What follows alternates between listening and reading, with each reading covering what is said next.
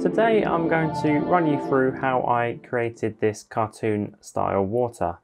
It's super simple to build, but the results look really nice and stylized. It's also really fun to just play around and see what different results you can achieve using the techniques we're going to run through today. So let's just get started. And I have my composition here already. This is just 1920 by 1080. And I'm going to start by creating a new solid. Doesn't matter what it's called, click OK.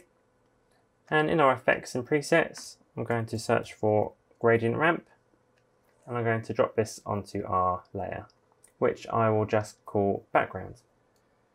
And I want a sort of a light blue, sort of turquoise for that start color, and then just a darker blue for that second color. Just going to adjust that first color quickly, make that a bit lighter. Then I want to start the ramp to be in that top corner, so that'd be 0 and 0. And then I want the bottom one to be in the bottom right corner, which will be 1920 by 1080, which is just the size of our composition. And there we have the main color of our water, so you can choose whatever colors you want. You can also come back and change these later. Next, we're going to use our pen tool. So with no layer selected, so we are making a new shape layer. I'm just going to start and draw some really random, odd shapes. So there's one there. We do want these to be white, so if yours isn't white, you can go up to the fill and make sure this is white. Click OK. And with this layer still selected, just so we are creating more shapes within the same layer, I'm just going to continue to make some more shapes. Again, you can come back and adjust these later on, but for now, let's just get quite a few shapes in here.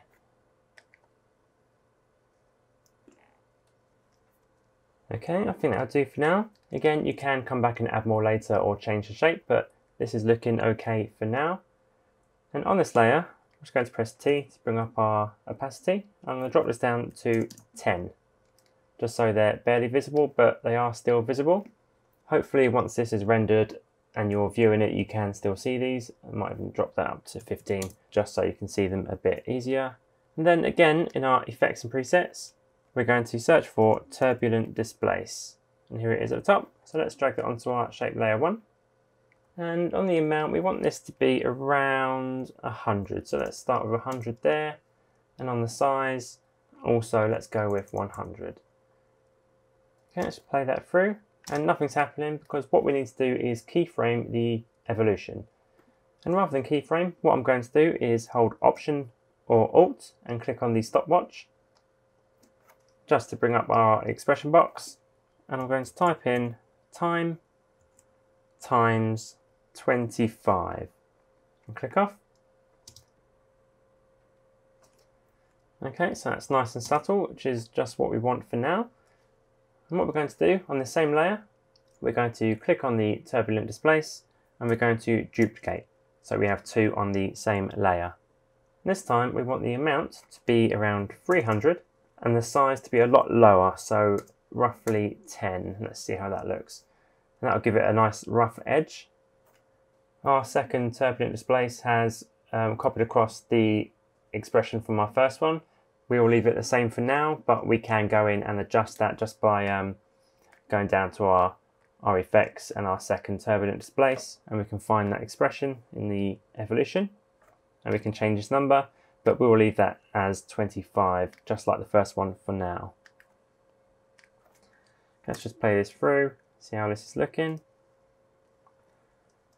And that's looking like a good start. And next, we're just going to click off this layer, so there are none selected. Go back to our pen tool, and we're just going to draw some much more simple sort of circular blobs. And there'll be a lot less of them this time. So let's just create just a few, sort of scattered reasonably evenly, but nothing too uniform about them. And that should be fine. And again, we want a turbulent displace. So it's already here, so let's drag this onto our new layer. And this time we want our amount to be very high, and this would be around 1500. And we want our size to be around 15. There we go. And on this layer, we do want to select it and press T to bring up our opacity. We want this one to be on roughly 20. There we go. Because we didn't copy our turbulent displace from the previous one, there is no keyframe or expression on the evolution. So I'm just going to hold Option or Alt, click on a stopwatch, and type in time times, let's go for 100 this time. So it will be moving a lot faster than the previous one. Let's just play this through.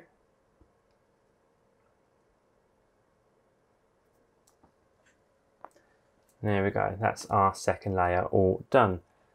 So we're going to have one more layer. So again, let's click off so we're not adding more shapes to our existing layers. Go back to our pen tool.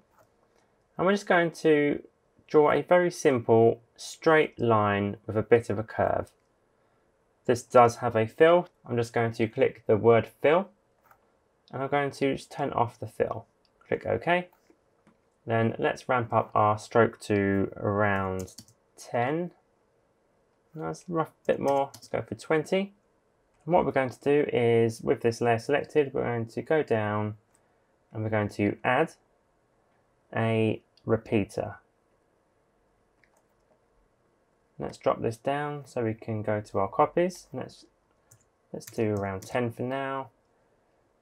Again, let's open our transform repeater, and we just want to adjust the position just so they're nice and spread out, roughly around there. So that's what, minus 320. Let's move that across. We do want to move this down to here, just so we can see all of the repetitions. We're going to bring our time indicator or playhead to the very beginning. And click on our layer, press P for position, make a keyframe. And then let's go to the very end, and then let's just move that down. Not too much. Just going to play this through to see how fast they're moving. Yeah, okay, they're moving quite slow, but that's what we want. And that's okay. So again, we're going to add a turbulent displace. So let's bring that onto our new layer right at the top. We want our amount to stay at 50, and our size, we want this to be a bit bigger, so 150, just so it's got a nice subtle bit of wave to it, and it's not too uniform. Because it has this keyframe on the position, we don't need to keyframe the evolution. Just that downwards movement will add a bit of movement, bit of displacement to our lines. So let's just play this and see how it's looking. Yeah, okay, so we do need to drop down the opacity. So let's click on our layer and press T again, and let's bring this down to 20 as well.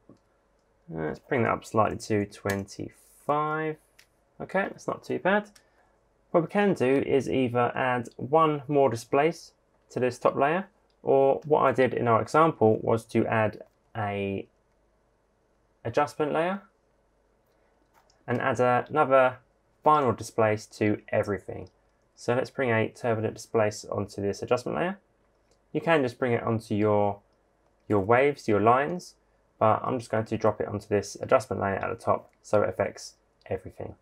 We want our amount to be around 300 and our size to be around, let's go with 10. See how that looks. And that looks nice to me. I'm just going to play this through to see how it looks all together.